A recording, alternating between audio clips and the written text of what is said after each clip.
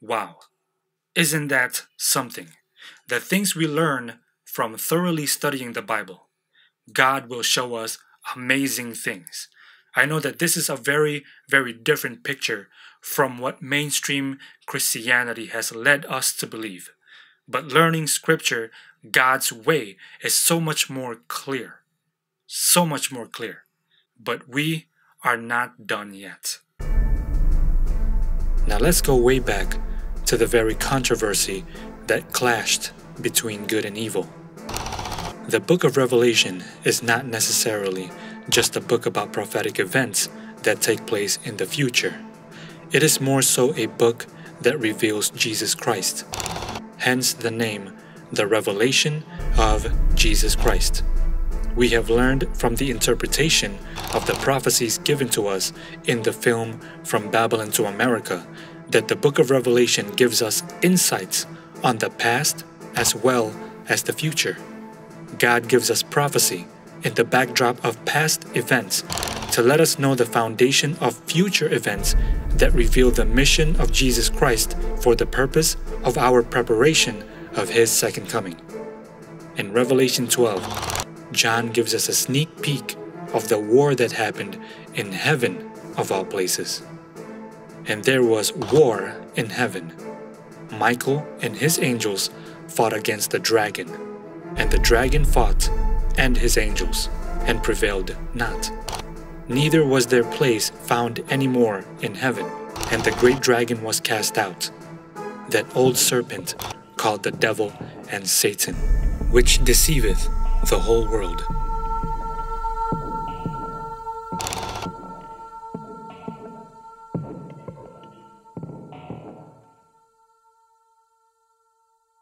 So there was a war in heaven between the good and the evil. The Greek word that John used for the word war was the word polemos. In English, we have the word polemic, which means a rant or an exchange of words or a verbal war, which is pretty much how most physical wars start, by an exchange of some kind of combative communication. There must have been a verbal war that turned into a physical one in heaven. What was being communicated? Now, just from the whole outlook of the Bible, we see the great controversy being played out all over the book. The very title Satan means accuser. Who was he accusing, and what were the accusations? Well, all throughout Scripture, God had mainly been the target of the accusations of the devil. In Genesis 3 verses 1 through 5, and he said unto the woman, Yea, hath God said, Ye shall not eat of every tree of the garden? And the woman said unto the serpent, We may eat of the fruits of the trees of the garden, but of the fruits of the tree which is in the midst of the garden, God hath said, Ye shall not eat of it, neither shall ye touch it, lest ye die. And the serpent said unto the woman, Ye shall not surely die. For God doth know that in the day ye eat thereof, then your eyes shall be opened, and ye shall be as gods, knowing good and evil. The enemy was trying to indirectly accuse God in this scenario because he was painting the picture that God was restrictive, manipulative, and that God was a liar. The enemy says that if we sin, we will become like God, knowing good and evil. In other words, we don't need God to tell us what's right and what's wrong. We will know what's good and what's evil, or we can make our own rules. We can declare what is good and what is evil. In Job chapter 1, we see the enemy again making accusations towards God. When God had called upon a heavenly council, Satan showed up unannounced from going to and fro in the earth and walking up and down in it. And the Lord said unto Satan, Hast thou considered my servant Job, that there is none like him in the earth, a perfect and an upright man, one that feareth God? Then Satan answered the Lord and said, Doth Job fear God for naught? Hast not thou made an hedge about him? Put forth thine hand now, and touch all that he hath, and he will curse thee to thy face. What was Satan accusing God of? Satan is saying that Job only worships God because he gives him stuff. Now in the Bible, a star is a symbol for an angel according to Revelation 1 and verse 20.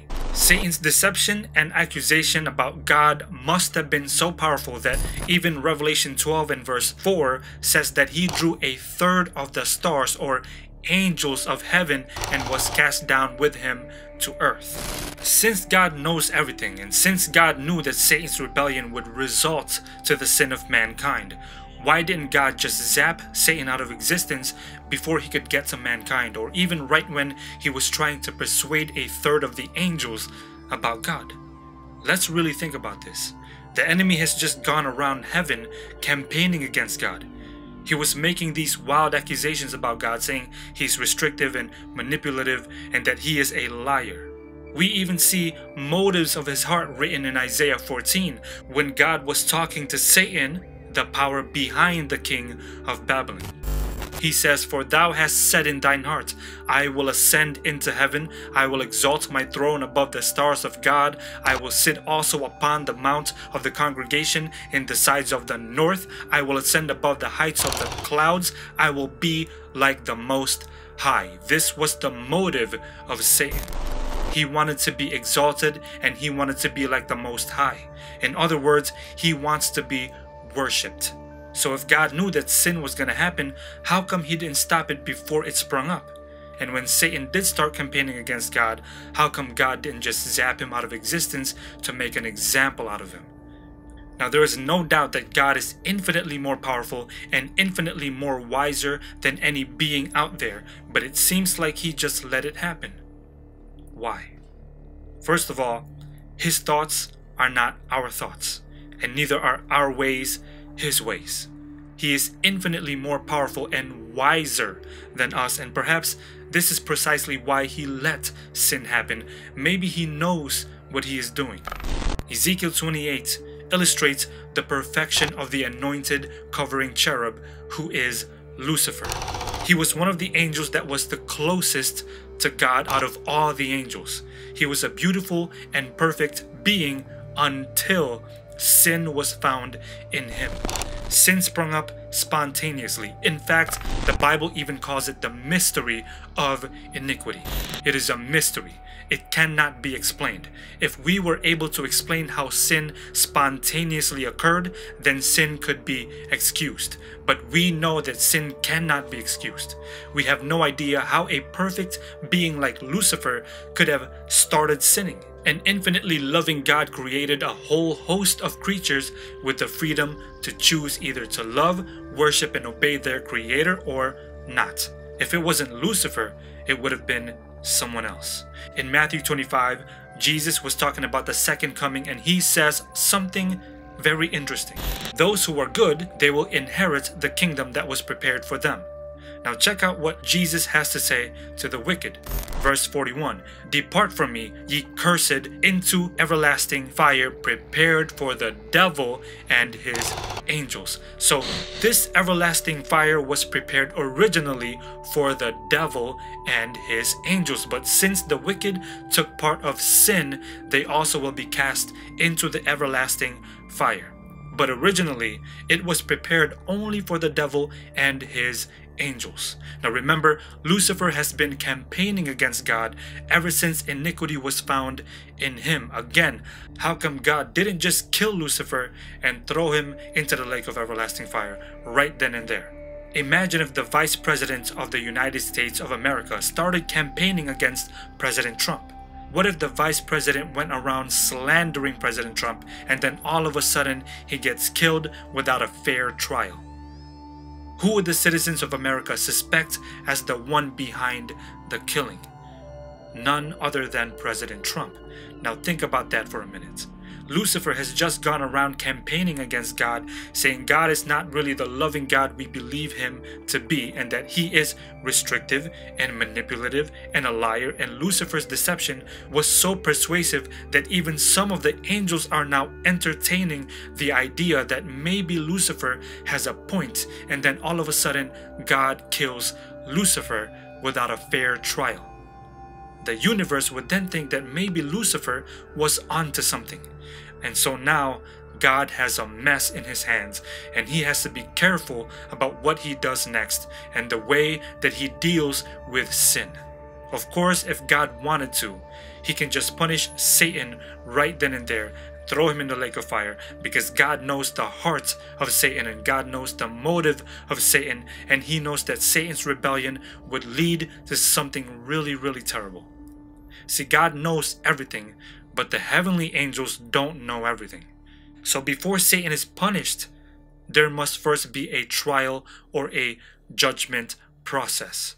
The angels must first be 100% sure that Satan deserves the punishment, because if God just all of a sudden destroyed Satan without a fair trial, then it would develop in the minds of the angels the seed of suspicion towards God.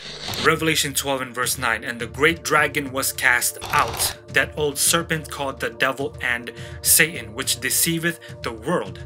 He was cast out into the earth, and his angels were cast out with him. Now in John 12, right before Jesus was going to be taken and crucified, listen to what he says. Now the prince of this world, the devil, shall be cast out. But wait a minute, I thought he was already cast out. Yes, but not fully, because again we read in Job chapter 1 that he still had somewhat of an access to heaven. But when Jesus was crucified, that was when Satan was cast out fully, because the heavenly angels saw the fruit of Satan's rebellion, and that his rebellion led to the death of the Son of God, whom the heavenly angels loved so dearly. In 1 Peter 1, Peter talks about how the Old Testament writers and prophets prophesied about salvation and about the suffering and death of Jesus Christ, giving us a grace period and telling us about the glory that should follow. Peter then says that those things were revealed to the Old Testament writers so that when we read them, it will minister unto us by them that have preached the gospel unto you with the Holy Ghost sent down from heaven, which things the angels desire to look into. So not only are the angels involved in this great controversy, they are also watching how God solves this sin problem. They are also watching how God will give us salvation. The heavenly angels desire to look into these things. Colossians 1, talking about the preeminence of Christ. Paul says that not only earth, but even heaven needed to be reconciled, and Jesus did that by offering himself as the sacrifice and spilling his blood on the cross. And so when the angels saw that Satan's rebellion caused the death of Jesus Christ and his blood to be spilled on the cross, the minds of them in heaven are now reconciled. The devil caused the murder of Jesus Christ, and judging by the law, which is the 10 Commandments, murder is a sin and is punishable by death. Now the angels are 100% sure that God had been right all along about the enemy. I mean, of course they knew and they had faith that God had always been right about Satan, but when they saw the death of Christ caused by Satan's rebellion, that was the proof they needed to say as a jury that Satan deserves the death penalty. Satan is marked, and now he is sealed for death along with his evil angels, because they sided with him in plotting to murder Jesus Christ. Now, we will notice that there are 4 stages of the judgment process. Some people say 3, but I notice 4 stages of the judgment process. This is only the first stage of the judgment, and this stage is to assure the heavenly angels that Satan and his angels deserve the punishment of death. So now that the heavenly angels are reconciled about Satan and his angels, and now that the death of them is sealed, what is God waiting for? He is waiting for us. Matthew 16 and verse 27, for the Son of Man shall come in the glory of his Father with his angels, and then he shall reward every man according to his works.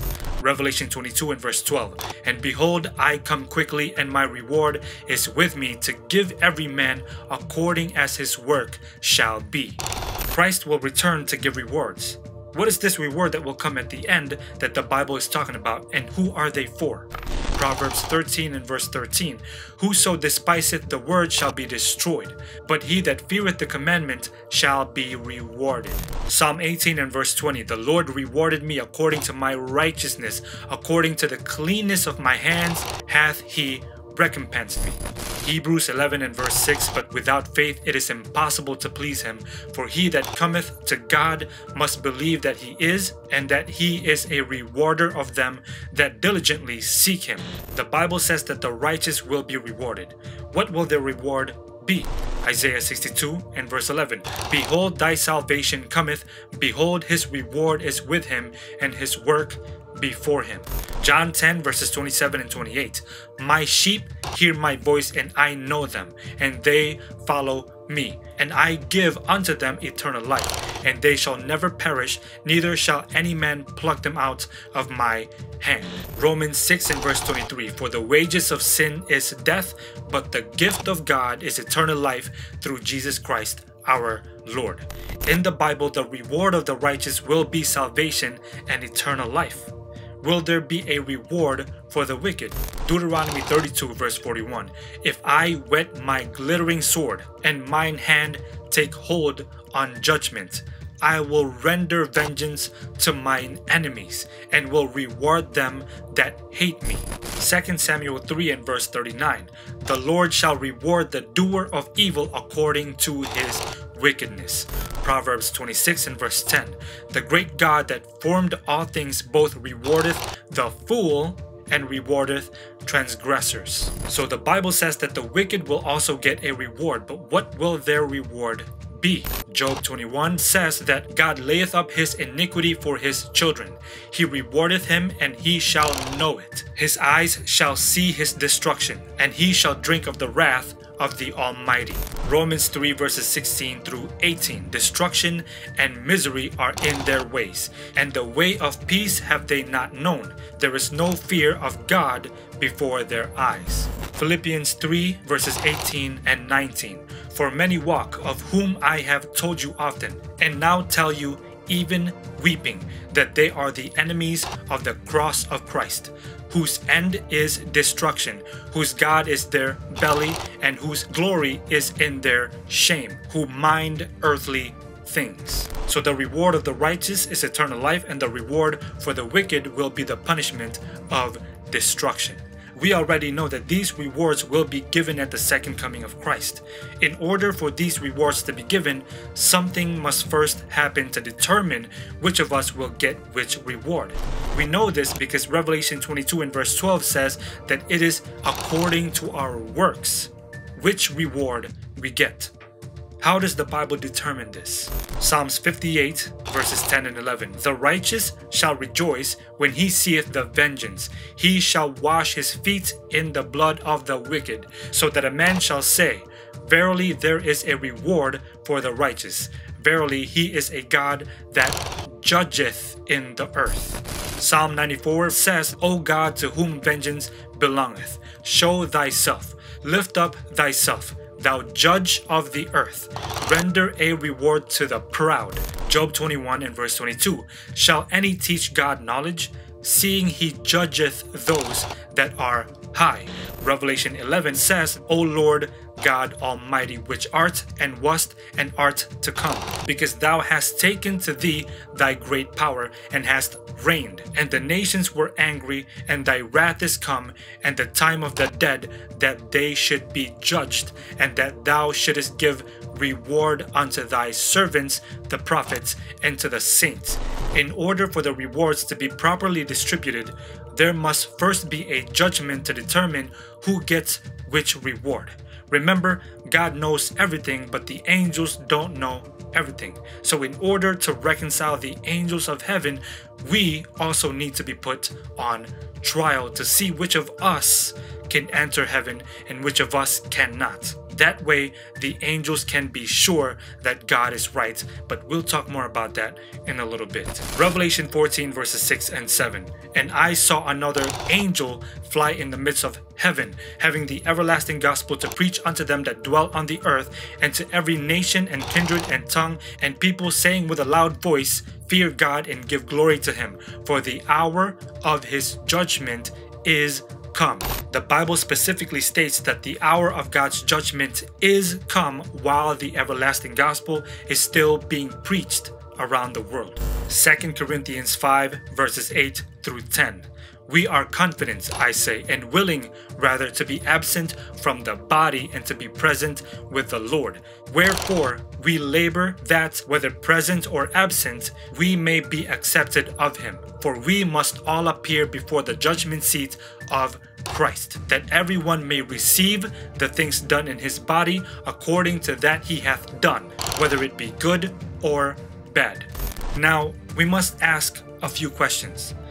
We know that the Bible says when we die, we stay in the grave until the resurrection, and that there must be a judgment before the resurrection when the rewards are given. How then will we all appear before the judgment seat of Christ? How will the dead appear before the judgment seat of Christ when they are still in the grave? How will the living appear before the judgment seat of Christ when they are still living their lives on earth, receiving and preaching the everlasting gospel? We must first learn the process of judgment. First of all, how will we be judged? Isaiah 33 verse 22. For the Lord is our judge, the Lord is our lawgiver, the Lord is our king, he will save us. James 2 verses 11 and 12. For he that said, do not commit adultery, said also, do not kill. Now if thou commit no adultery, yet if thou kill, thou art become a transgressor of the law. So speak ye, and so do, as they shall be judged by the law of liberty. Now I do not believe that we are saved by keeping the law. I do, however, believe that keeping the law is a natural response when we have a loving relationship with God, and God initiated that love by sending his Son to die in our place. When we truly realize what God has done for us, the response should be to repent and obey God. And what is there to obey if it isn't his 10 commandments? The Bible says in Isaiah and in James that we are judged according to the law, just like Satan and his angels were judged according to the law. Now remember that chapter 5 of 2 Corinthians says that every man will receive the things done in his body according to what he has done, whether good or bad.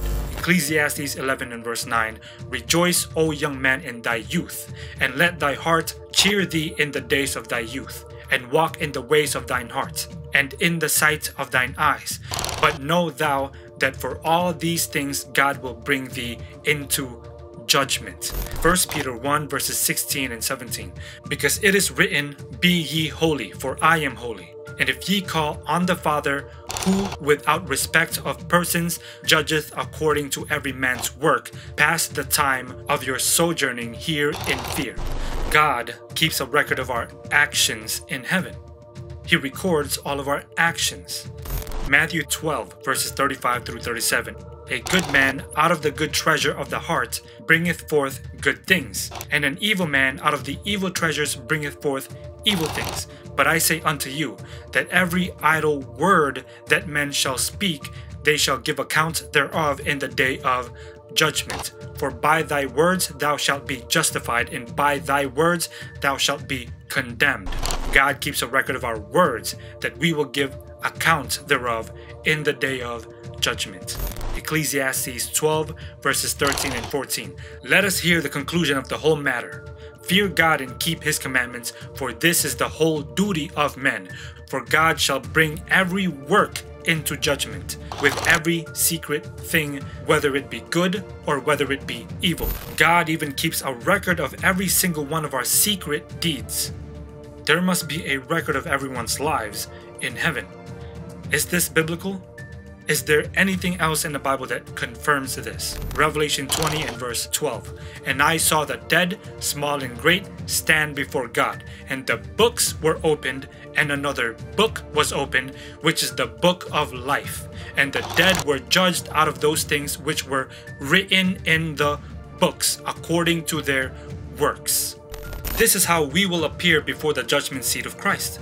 We will not appear physically, because we know that the Bible says when we die, we do not resurrect until we are judged before the second coming of Christ.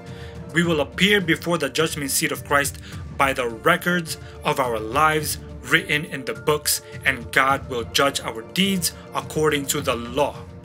Where does the judgment take place. 1 Peter 4 and verse 17, for the time has come that judgment must begin at the house of God. Daniel 7 verses 9 and 10, I beheld till the thrones were cast down, and the Ancient of Days did sit, whose garment was white as snow, and the hair of his head like the pure wool. His throne was like the fiery flame, and his wheels as burning fire. A fiery stream issued and came forth from before him. Thousands ministered unto him, and 10,000 times 10,000 stood before him. The judgment was set, and the books were opened. Psalms 9 says that he hath prepared his throne for judgment, and he shall judge the world in righteousness. He shall minister judgment to the people in uprightness. So before the dead and those who are alive are given their rewards, judgment must first take place. Judgment begins at the throne of God in heaven, in which the books are opened, exposing the written transcript of our lives so that our lives can be judged. All the while, the gospel is being preached around the world. The hour of God's judgment has now come. It is happening right now as the gospel is being preached. 2 Samuel 14 and verse 20, and my Lord is wise according to the wisdom of an angel of God, to know all things that are in the earth. John 21 verse 17, he saith unto him the third time, Simon, son of Jonas, lovest thou me? Peter was grieved because he said unto him the third time, lovest thou me? And he said unto him, Lord, thou knowest all things. 1 John 3 and verse 20, for if our hearts condemn us, God is greater than our hearts, and knoweth all things. There are countless passages in the Bible that let us know the infinite knowledge of God. God knows all things. So then, what is the judgment for? What is a judgment for a God who knows everything about us, even secret things? Is there another purpose for the judgment and why it needs to take place? 1 Corinthians 4 and verse 9, for I think that God hath set forth us the apostles last, as it were appointed to death. For we are made a spectacle unto the world, and to angels, and to men. The Greek word that Paul used for the word spectacle is the word theatron, which means theater. The earth has been made a theater not only to man but to angels as well. Now don't forget that God knows everything, but the angels don't know everything. The judgment of the enemy is already done, and he has already been proven guilty of murder with the crucifixion of Christ. But what about us? I'm sure the angels are still watching how God solves the sin problem concerning us. We have been made a theater not only to man but to angels as well. Now some of you might remember those words of Christ when he said in Matthew 10 and verse 33, but whosoever shall deny me before men, him will I also deny before my Father which is in heaven. But a similar thing that Jesus says concerning the same scenario, he also mentions in Revelation 3 and verse 5. But I bet some of you didn't realize something very interesting that he adds. He says, he that overcometh, the same shall be clothed in white raiment, and I will not blot out his name out of the book of life, but I will confess his name before my Father and before his angels. So in Matthew 10 and verse 33, he says those who deny him, he will deny in front of his Father. But in Revelation 3 and verse 5, those who overcome, he will confess his name before his Father and his angels. Angels have a part in this judgment process. Jesus has some persuading to do. Those of us who overcome sin, our names are confessed not only before God the Father, but also before the angels of God. Why?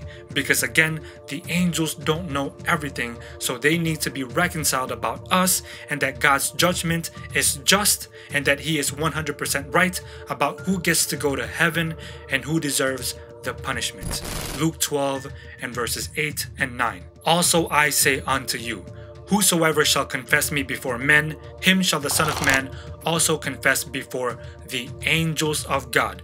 But he that denieth me before men shall be denied before the angels of God. The angels of God are watching as the judgment is taking place because they want to be 100% sure that God's judgment is just and that he is 100% right about who gets to go to heaven and who deserves the punishment. Luke 15, I say unto you that likewise joy shall be in heaven over one sinner that repenteth, more than over 99 just persons which need no repentance. Angels are even joyful when sinners repent. Clearly, the cases of our lives are being reviewed by angels in heaven. The judgment taking place in heaven is the second stage of the judgment process, and it is not to inform God about who on earth can have the reward of eternal life, because God knows everything. The purpose of this second stage of the judgment taking place in heaven is to inform the angels that those who repent can have the reward of eternal life. Angels are not all-knowing like God is all-knowing. So God needs to show the angels in heaven how he deals with sin and who on earth can have eternal life through repentance.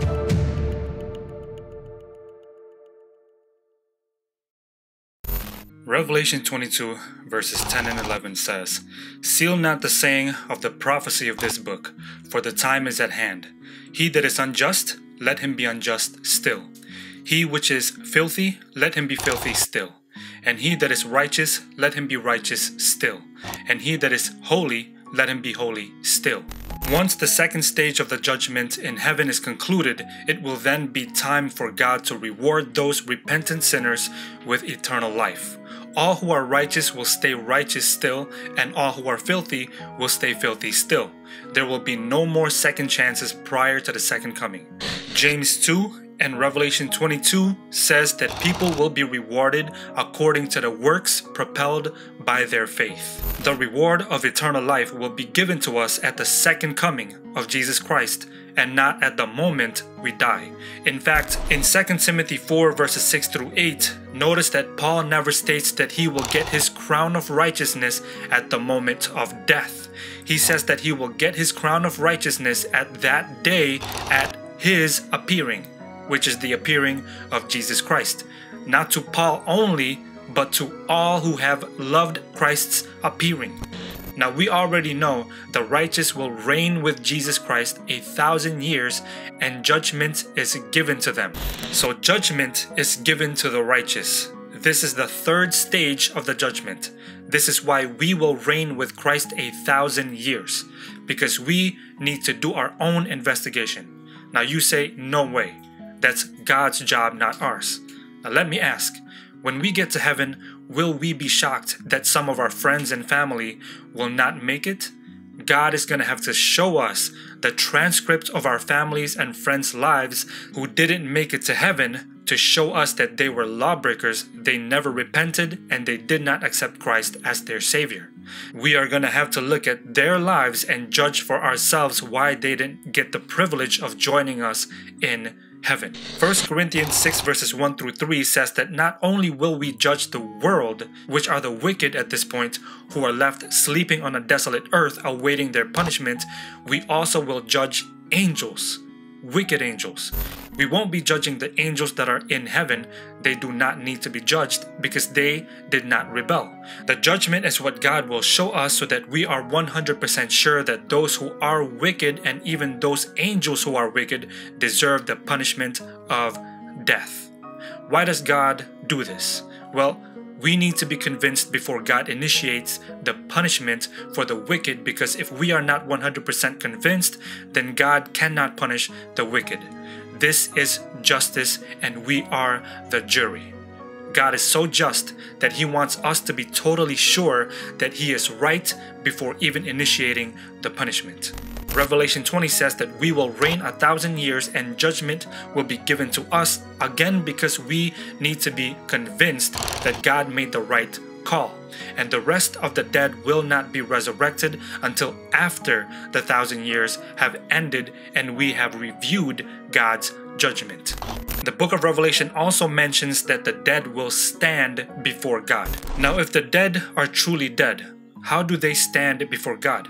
Remember, God has records of all of our lives written in heaven.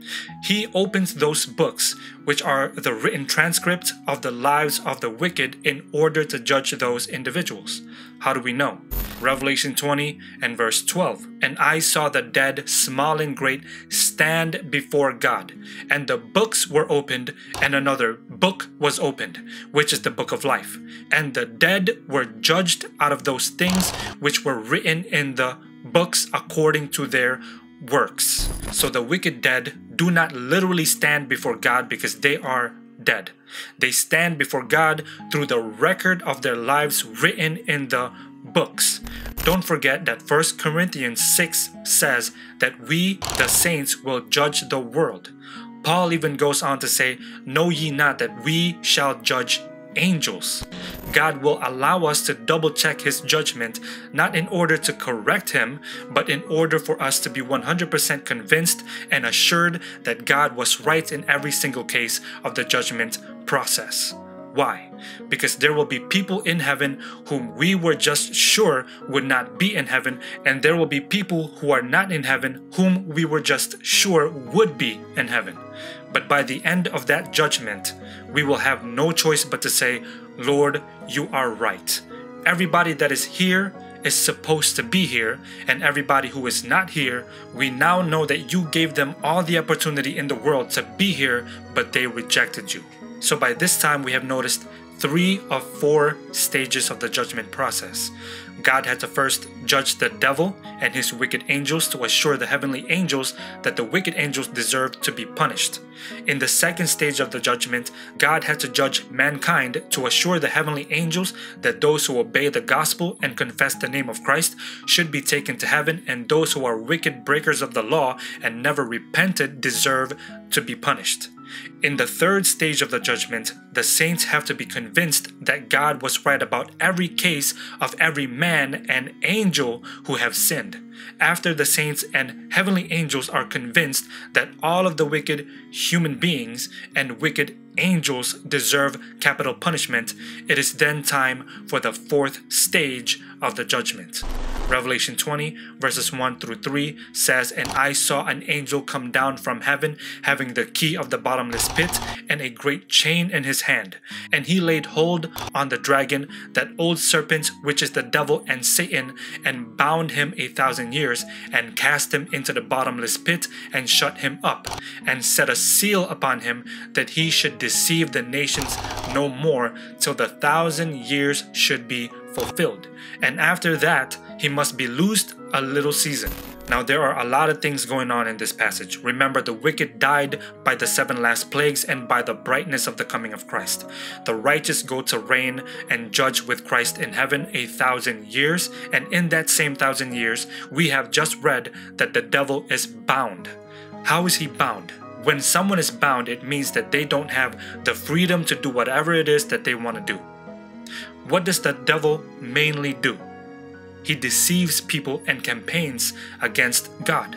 If the righteous are in heaven and the wicked are dead, there is nobody on this desolate earth for the devil to deceive.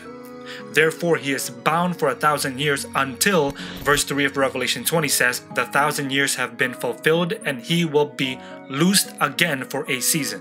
Why so? Because the rest of the dead lived not again until the 1,000 years were finished. We will notice even more when we read further the reason why the devil is loose again after the 1,000 years are finished. Revelation 20 verses 7 and 8. "And when the 1,000 years are expired, Satan shall be loosed out of his prison and shall go out to deceive the nations which are in the 4 quarters of the earth, Gog and Magog, to gather them together to battle, the number of whom is as the sand of the sea." So the devil was bound 1,000 years because the righteous were up in heaven and the wicked were dead. He had no one to deceive. He is then loose again after the 1,000 years are finished, because the rest of the dead, which are the wicked, have now resurrected and the devil again has people he can deceive. Revelation 20 verses 13 through 15, and the sea gave up the dead which were in it, and death and hell delivered up the dead which were in them, and they were judged every man according to their works, and death and hell were cast into the lake of fire. This is the second death, and whosoever was not found written in the book of life was cast into the lake of fire. The sea gave up the dead, and death and hell, which is the grave, also gave up the dead. This is the second resurrection. And right before those wicked who have just resurrected were thrown into the lake of fire, the Bible says that they were judged every man according to their works. Wait a minute, another judgment? The heavenly angels have already went through the first stage of the judgment and were convinced that the devil and the wicked angels deserved the punishment.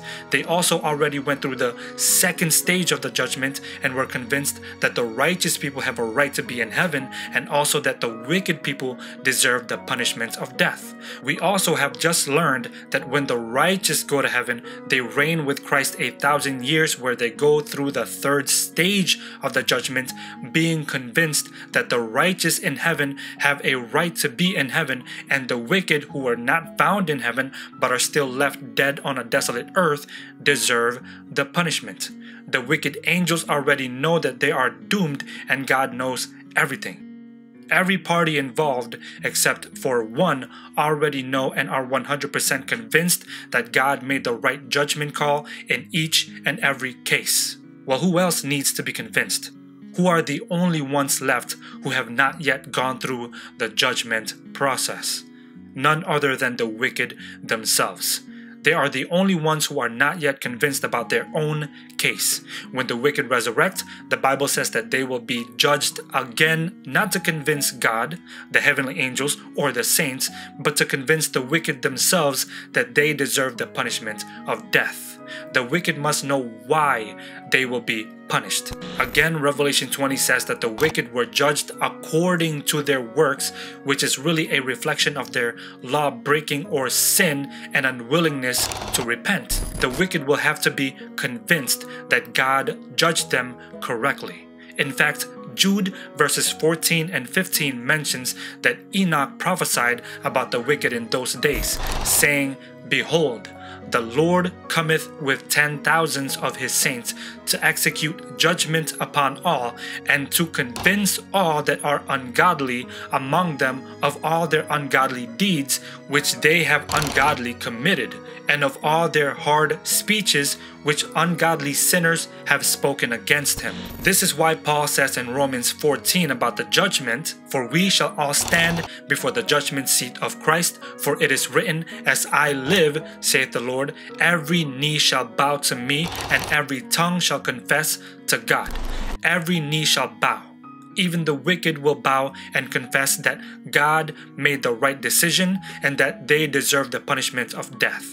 So after the saints go through the third stage of the judgment in heaven with Christ for 1,000 years, the Lord, along with the saints, will come down from heaven to execute judgment to those who are ungodly, to convict them of their ungodly deeds. Of course, this will be right after the wicked who have been dead and were left on earth for 1,000 years are resurrected, and even they will bow and confess that God had made the right decision. Again, Revelation 20 says that after the 1,000 years are expired, Satan is back to his old deceptive ways. He shall go out to deceive the nations, to gather them to battle. Right when the Lord, along with the saints, are coming down from heaven, Satan starts deceiving the wicked who have just resurrected and recruiting them for battle. "And they went up on the breadth of the earth and compassed the camp of the saints about, and the beloved city, and fire came down from God out of heaven and devoured them." Right when all of the wicked were about to attack the camp of the saints, which is the city of the New Jerusalem, God rains fire and brimstone to devour them all. We will come back to this in a minute. All of this happens while the New Jerusalem has not yet landed on earth and touched the ground. How do we know? Because after all of this happens, John says in Revelation 12 and verses 1 and 2, And I saw a new heaven and a new earth, for the first heaven and the first earth were passed away, and there was no more sea. And I, John, saw the holy city, New Jerusalem, coming down from God out of heaven, prepared as a bride adorned for her husband. The new heaven and the new earth are made after the wicked are punished, and then the New Jerusalem comes down from God out of heaven. Now let's deal with this fire and brimstone that devours the wicked. Let me ask, when did hell begin? Let me rephrase that question. When will hell begin? Where is it going to be? And how long will it last? I'm sorry to say, and I say this in the most humble way, but I believe that the natural mainstream Christian response would not be very consistent with Scripture.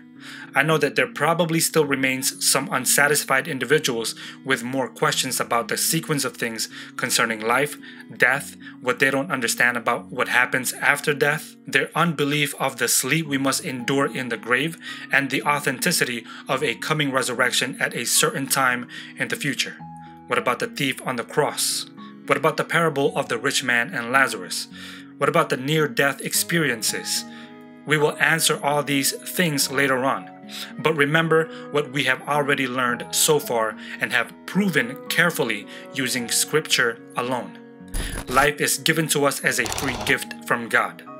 Death is a result of our unfaithfulness to God. When we die, we really die, and we wait in the grave, sleeping the sleep of death until we are resurrected at the second coming of Christ. There are 4 stages of the judgment. The first stage of the judgment was to prove to the heavenly hosts that Satan and his angels are guilty of sin and deserve the punishment of death. The second stage is to prove to the heavenly angels who among men deserve the punishment of death and who belongs in heaven with God. After this stage, then is the second coming of Jesus Christ, where he will resurrect the dead in Christ to be taken up in the air and rapture those who are alive who believe in Christ. Also at the second coming of Christ, the wicked who are living will be destroyed by the brightness of his coming, and the wicked dead are already dead, and they will all be left on earth unburied while the saints go to heaven to reign with Christ 1,000 years to commence the third stage of the judgment. This third stage is for the saints to be convinced that God, of course, made the right decision about each and every case concerning men and angels. When this judgment is done, then we will all with God come down from heaven, and the fourth and last stage of the judgment will begin. In this fourth stage, the wicked will be resurrected, and they will also need to know that they are guilty, and of course, every knee will bow and say that God is right about every individual case. Then the Bible says that when every case have been decided, those who are wicked will be thrown in the lake of fire. This is hell. Now God is love, says 1 John 4 and verse 8. God will not send people to hell unless every one of us, including the fallen angels and the wicked, agree that God was right in every individual case.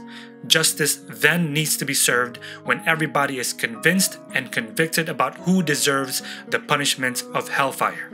What a just God. So if the dead remain in the grave until the resurrection, and the burning of the wicked does not happen until after the millennium and after the fourth stage of the judgment, then we can only conclude that hell is not burning right now. Of course, it is obvious. The punishment does not take place until everybody is 100% sure. Every passage in the Bible that talks about a place of burning for the wicked always refers to the lake of fire at the very end of the world, except for one passage.